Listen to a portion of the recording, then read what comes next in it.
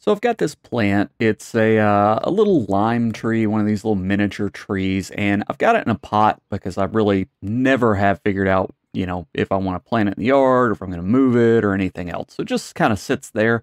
And sometimes if I take a trip during the summer, I'll be gone for a week or so, and it seems like that little plant will get stressed, it'll dry out, and then it just drops all its fruit. And so it's been a couple years actually since I've gotten any fruit off of this tree.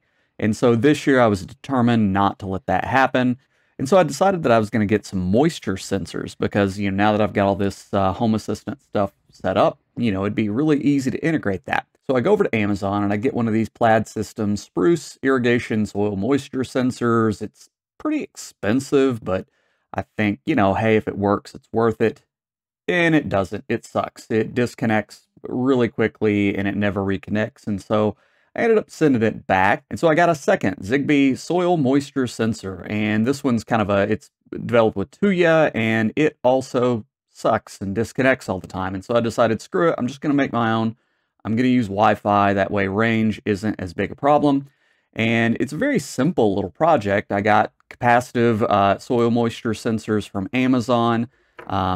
Picked up a lithium battery, and I'm using a seed jow again.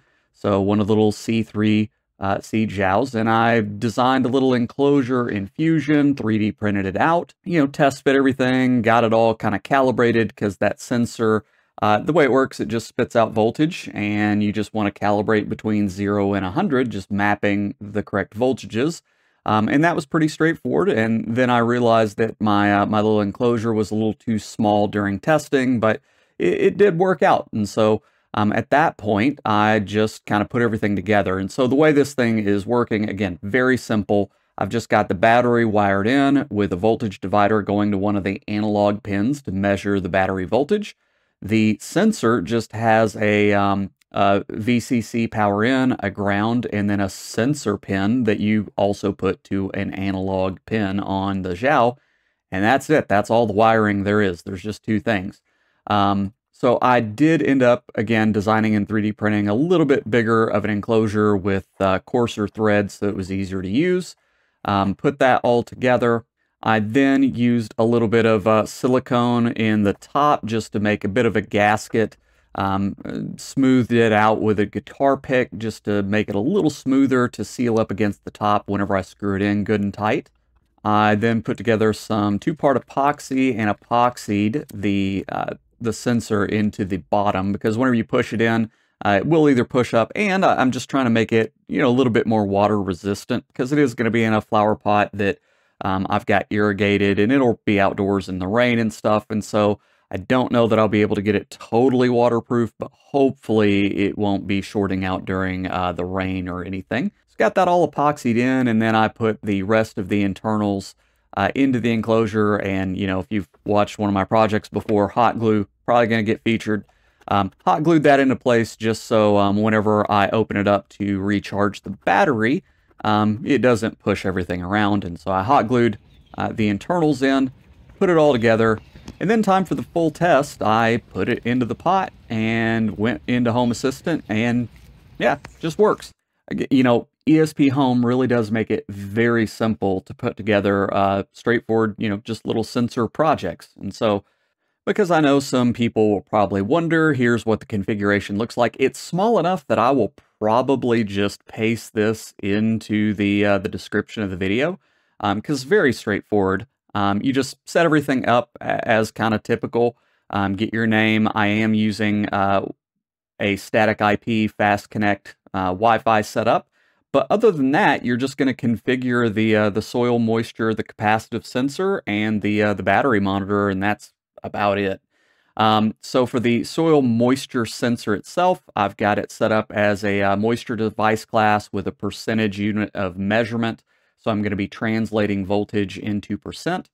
Got the attenuation set up as 11 dB because that's pretty typical for these ESP32s. So to calibrate, so I've got a linear mapping. So the highest reading, 100%, will be 1.45 volts. And I tested this by just putting the sensor into a cup of water. And then the lowest value of 0% is just, leave the sensor in dry air and just watch the voltage on those. And so then you can use this little calibrate linear and tell it where to map those, and it will just interpolate between those two values.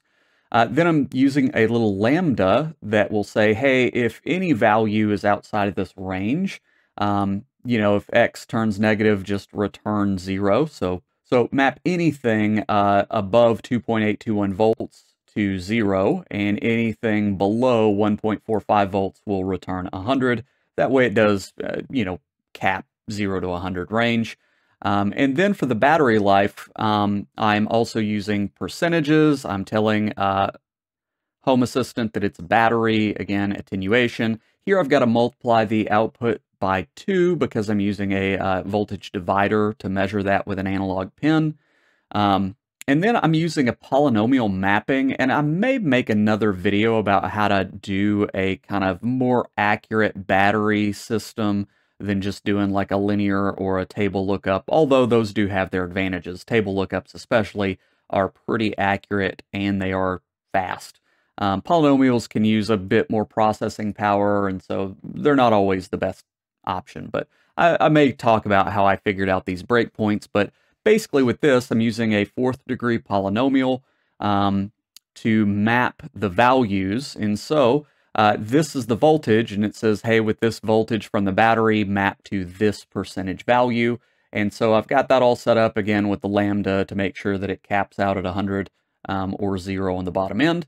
I also am outputting just the straight battery voltage on a second sensor. And then I've got a little deep sleep setting where this thing only turns on for 10 seconds and then it sleeps for another 6 hours pretty much. So basically I've got this thing set to wake up 4 times a day to update me because it really doesn't need to be that often. And since it's Wi-Fi, I am not going to be getting nearly as good of battery life as you do usually from those Zigbee systems, because those things are very optimized and this really isn't. So, I put a fairly large battery in this. It's like 1200 milliamp hours. And so I'm kind of hoping that I only have to charge this once a month, but we'll see how that goes.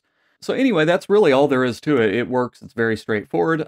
Just thought I'd show you kind of one of the nice things about Home Assistant and ESPHome for just putting together a very quick project for handling kind of a real problem. Because now I can always tell if that tree is drying out and make sure and water it. Although I also have at this point ran drip irrigation, so it's less of a concern than I used to have. But anyway, if you got any questions or feedback, feel free to leave it below. As always, I appreciate your time.